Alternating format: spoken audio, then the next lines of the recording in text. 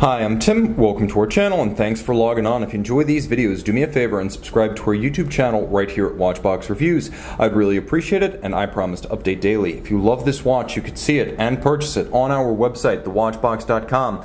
Launched in 2016, this is the Vacheron Constantin Overseas World Time in stainless steel, a watch for which the rival Aquanaut, Nautilus, Royal Oak, and Offshore lines have absolutely no direct equivalent. It's a singular statement of Vacheron's ambition and uncompromising standards, a desire to make the Generation 3 Overseas not just as good, but better than its rivals from the other two great houses. Vacheron has done well. The Overseas draws its essential lines, not just from the original Overseas of 1996, but from the 1972 Vacheron 222 sports watch, designed once upon a time by Jörg Heisek. The timepiece on my wrist takes after that original while continuing the design traditions of the Overseas line, and it adds sizable proportions. This is a Royal Oak Offshore killer, 43.5 millimeters in diameter. It's not particularly thick, 12.7 millimeters thick. It's as thick as a Rolex Submariner, so easy to cuff under a sleeve. The watch is broad, but not overly so from lug to lug at 50.9 millimeters. I find this watch wears easily on my wrist, and I can recommend it for a wrist as small as 15 centimeters circumference. It is a hefty and sizable thing. With a lot of metal invested, there are also a lot of features hidden. Now, the timepiece is equipped with both a bracelet and two straps. You get the two straps, one leather, one rubber, plus a separate deployant clasp for them, and then you also get the bracelet when you buy the watch. As you can see, it's hand finished with a Maltese cross motif that's internally polished, externally satin finished, has a lovely bevel that continues from the lug hood all the way down, perfectly aligned across the links. Every individual link is fixed by a screw, and you'll appreciate that every individual link is removable, so you will get the size down pat and perfect. There is also a quick release lug system that allows you to quickly and easily remove the bracelet if you just want to admire the movement, or if you want to swap to one of the accessory straps for a different look.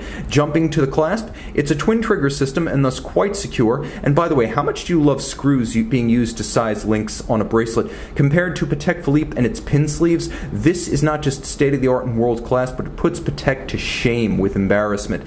There is a hidden micro adjustment on both sides of this clasp. You have two micro adjustments. Each one is effectively the equivalent of a half link. As you see, there is a half link, and if you deploy them both, it's the equivalent of adding one full sizable link. So you have a great deal of tunability with this fully sizable and micro adjustable bracelet. This is an impressive watch with yet another Maltese cross motif externally. You could see the logo recapitulated in the repeating form of the center links, and then you could see it on the outer face of the bezel itself, as well as on the crown. And of course, we're going to default to the dial in just a moment, but let's talk about the case design. It's very much of a 70s persuasion, and this is the most visible legacy of the old 222. The tonneau style case, the satin finished hoods, and you can see that the case is designed to diminish a little bit from its midsection down to its case back, so it actually slopes inward from the junction of the bezel and the case hoods. You'll also appreciate one of the features that's distinctive of the Generation 3 Overseas, which is this plinth or platform that sits underneath the bezel proper. You'll also appreciate that there is some differential finish going on with the plinth satin finished and the recesses of the bezel polished, but the outer face is the Maltese cross element, all of high polish. The bezel is basically conical in cross section, and the crystal is mostly flat to keep the watch fairly thin. Now, zooming out, you can see that the purpose of this watch is to give you a view of 35 time zones. I know, I counted, and it will actually give you the time in some of the incremental time zones between the 24 primaries. So you can see that there are cities with their names in black. Those are cities that use summertime, and those in red do not. The watch features several sapphire discs that actually portray all this information. You have outboard a register, nice and sloped, a flange overhanging the center. That's for reading the seconds and the minutes.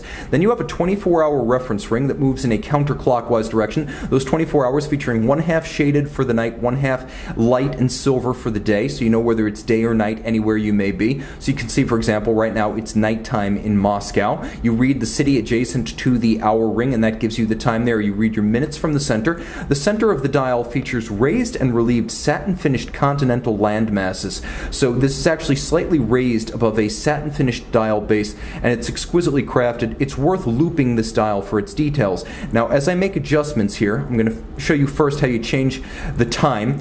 The watch does feature hacking seconds, Take that, Patek. And as you make adjustments, the index is down at 6 o'clock. You place your reference city above the index.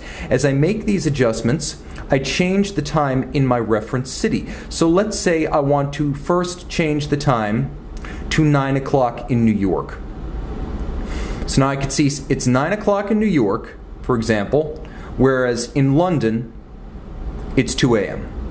Now, let's say I want to change my reference city. Let's say I want to go from New York to London. I make these adjustments, and you can see the incremental time zones, some of them 30 minutes at variance from their cardinal time zone, some of them 15 minutes at variance, cause the minute hand to jump in irregular fashion as the intervals themselves are not even 1 hour slices of time. So this is a very smart world time watch. Now I've positioned London, and I've made my last adjustment, and that's exactly how you would change the time.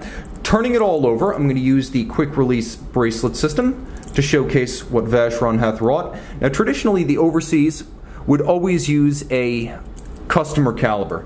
Sometimes it would be Frédéric Piguet, sometimes it would be Gerard Perregaux, sometimes it would be Jaeger LeCoultre, but it was never a Vacheron movement. With the Generation 3 Overseas, that changes. You also get for the first time a display case back, and you also get for the first time the Geneva Hallmark, not just on the movement, but also on the case itself, as it is now a full case, full watch standard. Engraved and triple finished 22 karat rotor, note, not 21, not 18 karat, not tungsten, 22 karat, with a lovely compass rose motif. So the compass rose motif, pardon my French, is born on a unidirectional winding system with ceramic rotor bearings. So that ensures that there's a very high efficiency to winding, as unidirectional is more efficient than bidirectional, and ceramic more efficient than lubricated steel. It beats away at 28,800 vibrations per hour. It features 5 position adjustment like a chronometer, 27 joules, the stop second functionality, and you can see the mirrored chamfer or anglage lighting up on the edge of the bridges. Every screw head black polished. There is a richly textured Côte de Genève across the individual bridges, and then an engine-turned perlage on the base plate in 2 different sizes. I should mention that the watch is 150 meters water resistant, as well as 25,000 ampere per meter anti-magnetic. So while it does not have the solid iron cage around the movement as previous Overseas did, it has the same degree of anti-magnetism. Remember, the ISO 764 is a 4,800 ampere per meter density resistance to be an anti-magnetic watch. This is 25,000 ampere per meter and 150 meters thanks to the screw-down crown. You can see this, which is pretty close to the perfect complicated sports watch, and make it yours on the Watchbox. Vacheron Overseas World Time by Night.